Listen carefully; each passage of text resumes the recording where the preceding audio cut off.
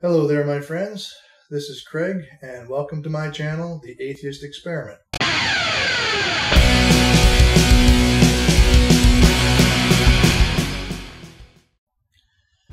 First of all, I want to apologize for being late with this video installment. I intended to put out a video last Wednesday, but I encountered a new side effect that wiped me out for a couple of days. I woke up Wednesday morning after another restless sleep, and just before I tried to get out of bed around 8 a.m., I thought I would roll over one more time. Well, that took me on a whole new unpleasant trip. The room immediately began wildly spinning like a tornado, and I became instantly nauseous, broke out in a cold sweat, and felt like puking and shitting at the same time. I just laid there, immobile, waiting for the symptoms to subside, and they did after about 15 minutes. I still felt like I needed to get to the bathroom, but I was kind of paralyzed with fear that if I moved again, my body would attack me again. After a few more minutes, I mustered up the courage to try to get out of bed. The moment I was on my feet, it all started again, with the addition of my legs becoming extremely weak. My knees were buckling under me like a newborn deer as I made my way to the washroom. I made it and sat down. The room was spinning and I was in agony. When it settled again, I called out to my partner, who fortunately had not left for work yet. She had to lift me off the toilet because I had no strength left in me. A 3-second walk back to the bedroom took an arduous 10 minutes. I laid down and the room was still spinning. It took another 15 minutes to settle again, and I knew I had to make it to the main floor where I could be close to all the household amenities. My partner, my rock, and my powerlifting hero lifted me out of bed onto my feet.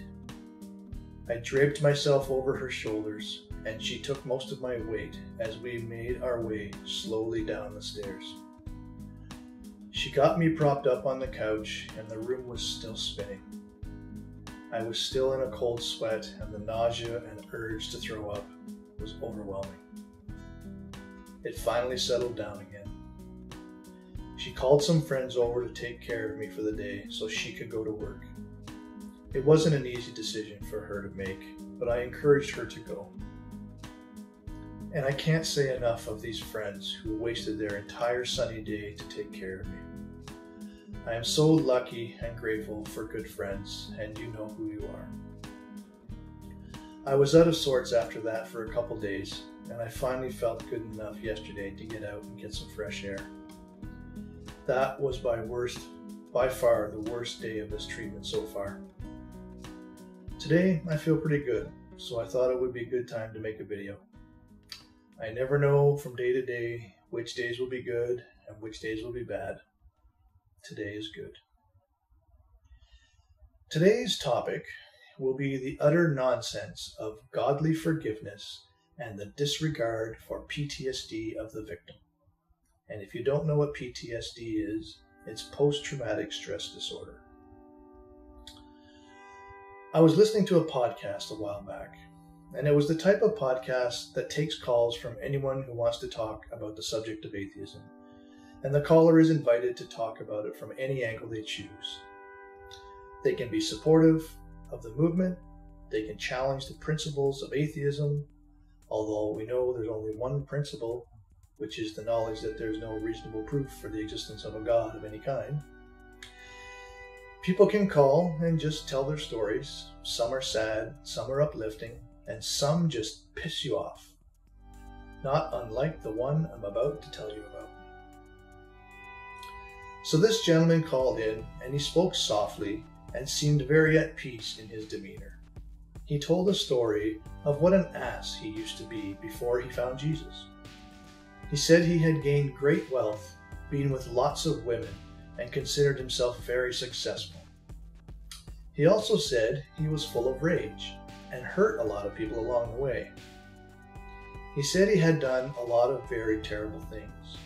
Now, he didn't say exactly what acts of cruelty he committed. but he made it very clear that he had done some despicable things. Then he went on to talk about how he met a guy who introduced him to Jesus. He claimed he gave himself over to Jesus and asked him for forgiveness, and said he felt all the guilt and rage just wash away, and he suddenly became a new man. He seemed so smug, as if this was all he needed to fix all the harm he had done to others.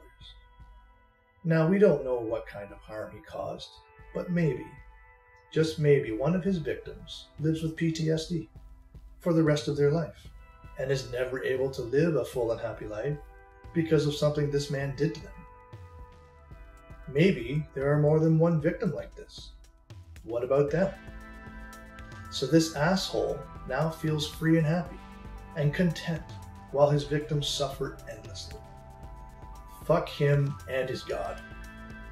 Now, if this God who gave you forgiveness also went around and cured all the PTSD that you caused and gave those people you hurt a happy life, then I might say, hey, there is a just and forgiving God.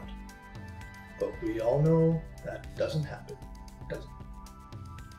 How is it moral to pray to God for forgiveness for something you have done that harmed someone else? Don't you need to ask that person for forgiveness, not God? God allows you to be forgiven while the person you harmed lives on in agony and suffering? And then you suddenly feel great and your guilt is gone because a worthless, imaginary glory hole for the mind forgave you but allowed the suffering person that you harmed to continue to suffer. You can be relieved of your shame and continue onward with your happy little life. Maybe you hurt someone again and again and again. You have now traumatized several people. Yet as long as you pray for forgiveness from God, your conscience is free and happy. Fuck you and your worthless imaginary friend. I'm sorry for the strong language, but people need to sit up and pay attention here. The cruise ship of belief in this religion leaves millions of victims in its wake, and people need to stop washing it over with apple pie and ice cream at church luncheons. It pains me to know how many people out there are suffering every day just due to their unfortunate circumstances, let alone having some predator attacking them when they are most vulnerable, just so that that predator can then go to confession and be saved. It's infuriating.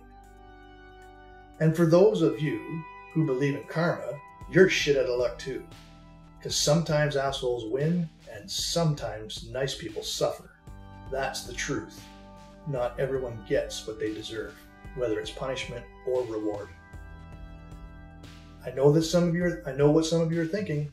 It's all part of God's great mysterious plan. We can't possibly know why God allows some to suffer and some to succeed by their heinous acts. What a cop-out. I know religious people always have an answer. We just have to have faith. We just have to trust God's plan. I'm here to tell you, there's no plan. Shitty people are hurting good people, and we give them a pass because they are one of God's children. They need to be made to face their victims and understand the trauma they have put them through and beg for their forgiveness. And the victim is not obligated to give it to them. But you know what might happen? A victim might find it within themselves to forgive their perpetrator. And that perpetrator can then spend the rest of their lives filled with gratitude towards their victims for being so gracious. It might bring some balance for some, not all, but some. That would be a truly special thing brought on by humanity, not religion, because your God isn't doing fuck all about it. It's up to you and me. I want to make something very clear. It may sound to you like I am angry with God, but that's not it. I can't be angry with something that doesn't exist. I'm angry at the cloak of religion that covers up crimes against humanity with pretty little fables and songs of forgiveness. I'm not even angry with the people that believe this stuff. As I have heard some of my favorite speakers, like Seth Andrews, Matt Dillahunty, and the late Christopher Hitchens say, and I'll repeat it because it rings true with how I feel. Most people are not bad people. They are just victims of bad ideas. Thank you for today. Thank you to all my listeners. And please remember to hit the subscribe button so we can continue to spread the good word. Until next time.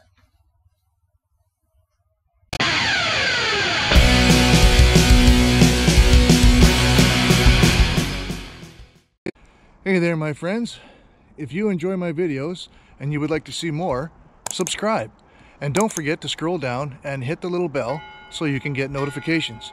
I will be putting out a video every Sunday evening, and if you like it, hit the like button. And if you don't like it, hit the dislike button. Also, leave a comment and let me know what you think. Catch you next time, and have a great week.